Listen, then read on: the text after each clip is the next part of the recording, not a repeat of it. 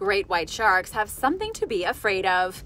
In July of this year, during Shark Week on the Discovery Channel, scientists revealed drone footage showing orcas preying on a great white shark. In the footage, you can see two killer whales swimming and popping up to the surface for air.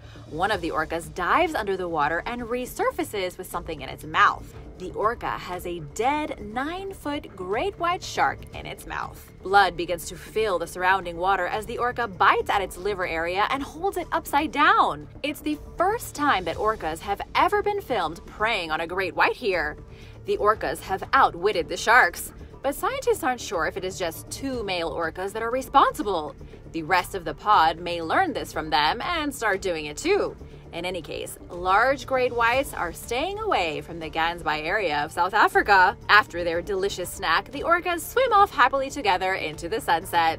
Do you feel sorry for the shark? Let me know in the comments.